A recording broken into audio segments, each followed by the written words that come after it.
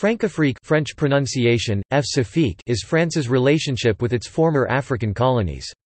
It was first used in a positive sense by President Félix Houphouët-Boigny of Côte d'Ivoire, in allusion to that country's economic growth and political stability under its alliance with France. However, the term is now often used to criticize the allegedly neocolonial relationship France has with its former colonies in Africa. Since the independence of African states in 1960, France has intervened militarily more than 30 times in the continent. France has military bases in Gabon, Senegal and Djibouti, as well as in its overseas departments of Mayotte and Réunion in the Indian Ocean. The French army is also deployed in Mali, Chad, Central African Republic, Somalia and Ivory Coast.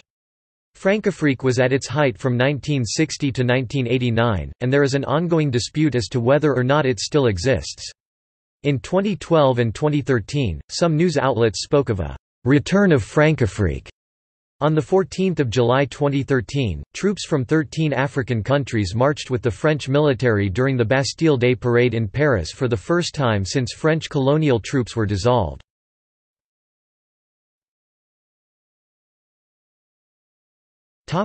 Definition of the concept.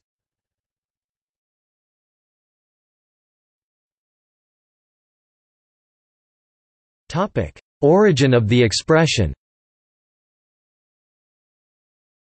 The term, Françafrique, seems to have been used for the first time, in a positive sense, in 1955 by President Félix Houphouët-Boigny of Côte d'Ivoire, who advocated maintaining a close relationship with France, while acceding to independence.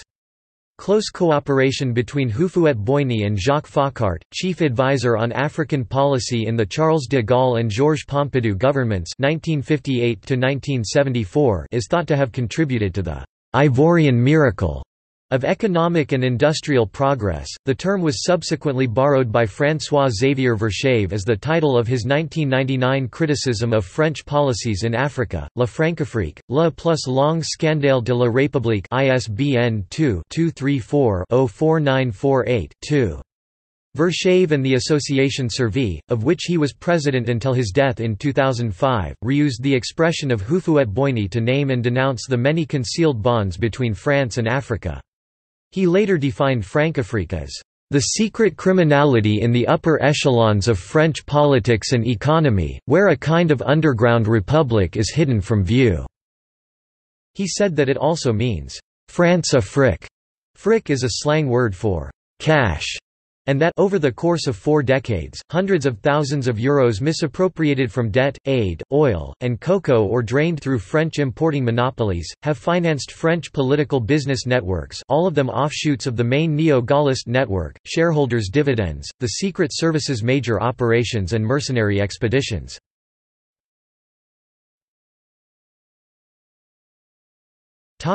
Historical context. When French President Charles de Gaulle came back into power in 1958, anti-colonization movements and other international forces pressured France to give independence to the French colonies in Africa except Algeria, whose status was separate.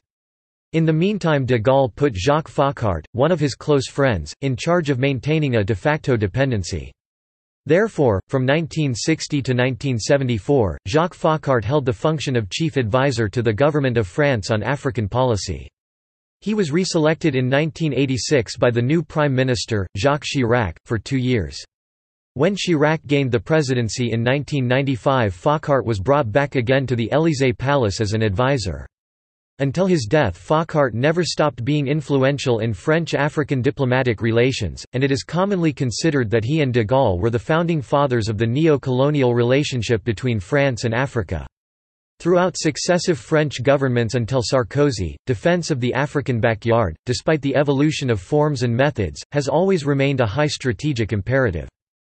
Initially, the Françafrique policy was motivated by 3 strategic concerns: economic, provided and secured access to strategic raw materials, oil, uranium, etc., and offered preferential investment outlets for French multinational companies; diplomatic, maintained the declining status of France as a global powerhouse with a network of ally countries supporting the French vote in international institutions; political, deterred the communist expansion in Africa by backing anti-communist regimes as well as increasing the presence of French military bases on the continent.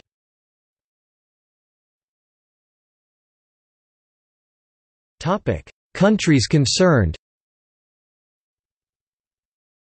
Françafrique includes all of French-speaking Africa, i.e. former French and Belgian colonies in Africa, Togo, Republic of the Congo, Democratic Republic of the Congo, Rwanda, Senegal, Côte d'Ivoire, Cameroon, Burundi, Chad, Comoros, Gabon, Burkina Faso, Madagascar, Benin, Tunisia, Morocco, Guinea, Niger, Djibouti, Mali, Central African Republic, Mauritania, Algeria, and also other countries like Equatorial Guinea, where France gained influence after its independence from Spain.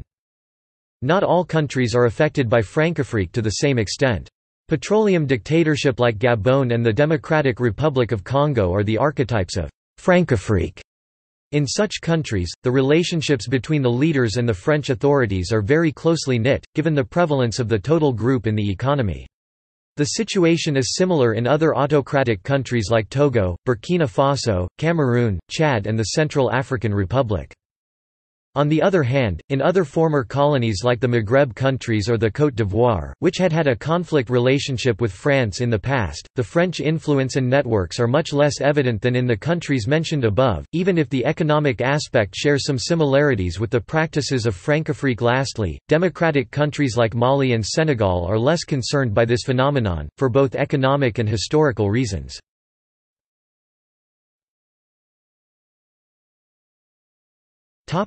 Framework.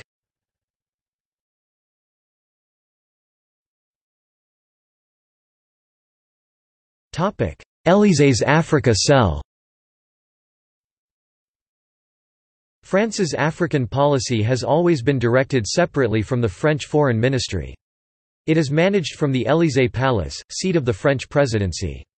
More precisely, French policy on Africa is managed from the Élysée's Africa Cell at 2 Rue de l'Élysée, Paris, where the president and his advisors make decisions on military support for African countries or for their ruling governments. The Africa Group's founding father Jacques Foccart was appointed by President Charles de Gaulle and after that became a specialist on African matters at the Élysée Palace. Between 1986 and 1992, Jean-Christophe Mitterrand, the son of President François Mitterrand and a former AFP journalist in Africa, held the position of chief advisor on African policy at the Élysée African Cell, which got him nicknamed Papamadi, translated as "Daddy told me", and replaced it with just a diplomatic advisor on Africa, but the difference in titles was only symbolic. The new mentor on African matters at the Élysée is General Secretary Claude Guéant, a close aide to the president.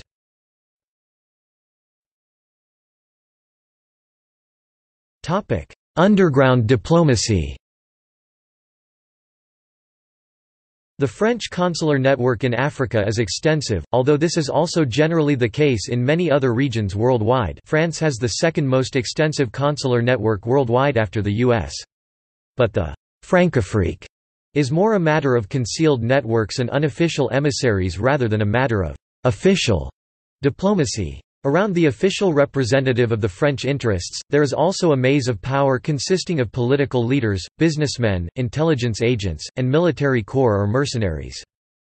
Many players have combined official and unofficial activities, for example, Maurice Robert, a former intelligence agent who became the chief executive of SDECE, the French External Documentation and Counter-Espionage Service, formerly the DGSE, General Directorate for External Security in Africa. In the ambit of his new appointment, he led many military actions in Africa, helping or deposing heads of state in accordance with French interests in these countries. More particularly, he supervised operations for the notorious mercenary Bob Denard. In 1973, he was pushed aside from the intelligence services and then directly employed by the petroleum company ELF. In 1979, he was appointed French ambassador to Gabon, on the demand of President Omar Bongo of Gabon, whom he had helped to take power. In 1982, he went back to ELF where he finished his career before retirement. Another of the most active unofficial intermediaries of the Françafrique is the Franco-Lebanese lawyer Robert Bourgi, close aide to the Bongo family and to many other African leaders, and also an informal advisor to President Nicolas Sarkozy. Robert Bourgi admitted that he supplanted the Secretary of State for Overseas Development, Jean-Marie Bockel. Bockel wanted to break away from the Françafrique, and in response to a question from a journalist from Le Monde in January 2008, he said that he wanted to sign the death certificate of Françafrique. This displeased the African dictators, who preferred to address Robert Bourgi as an intermediary. In 2009, Bourgi, on behalf of the French government, supported the presidential election of Ali Bongo Ondimba, son of former President Omar Bongo.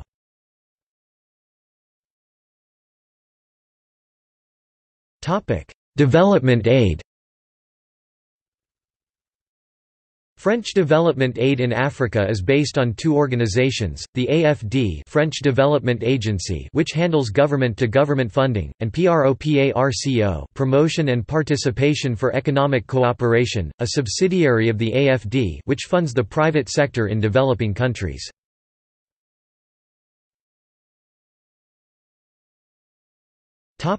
Today, the Françafrique policy came under the spotlight once more after the January 2010 attacks on Togo's national football team. France has been accused of meddling in Angolan affairs by backing of separatist groups such as Front for the Liberation of the Enclave of Cabinda and harboring their leaders. In 2010, the presidents of France's former colonies in Africa were invited for lunch at the Elysée Palace with then President Nicolas Sarkozy. The invitation had brought a lot of criticism. Although Sarkozy had promised pension benefits to every former soldier in France's African colonies, the French Association Survie felt that the French government was still looking out for its own benefits. President François Hollande likewise maintained the promise of the previous Elysée government to end Françafrique. However, Hollande authorized military interventions in Mali, the Central African Republic and Chad, which was a departure from the previous government's policy of disengagement in Africa and a rapprochement toward Françafrique. In February 2015, France launched AfricaFrance, a foundation headed by Lionel Zinsou and endorsed by the French Ministry of Foreign Affairs to relaunch the relationship between France and Africa.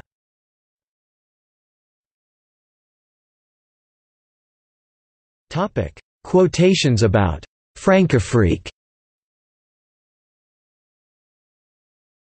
Omar Bongo, former president of Gabon. Gabon without France is like a car with no driver. France without Gabon is like a car with no fuel. The 18th of September 1996 reported during an interview for the newspaper Libération.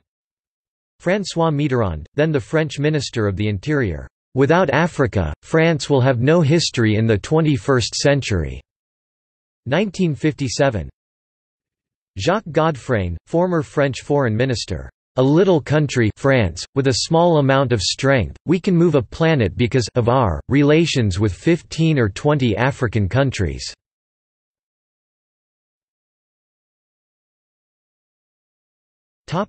See also: France-Africa relations documentary, The French-African Connection 2013, three-part documentary series by Al Jazeera Film, Françafrique documentaire, movie by Patrick Benquet, 2010, Le Professionnel, action movie by Georges Lautner 1981, Fratricide in Burkina, Thomas Sankara and French Africa, movie by Didier Marot and Thuy Tien Ho 2008, music, Françafrique, album and song by Tiken Jah Fakoly, Pompafrique, song by Trio, Françafrique, song by Refused Literature, Mi Ba, novel by Eric Orsena 2003.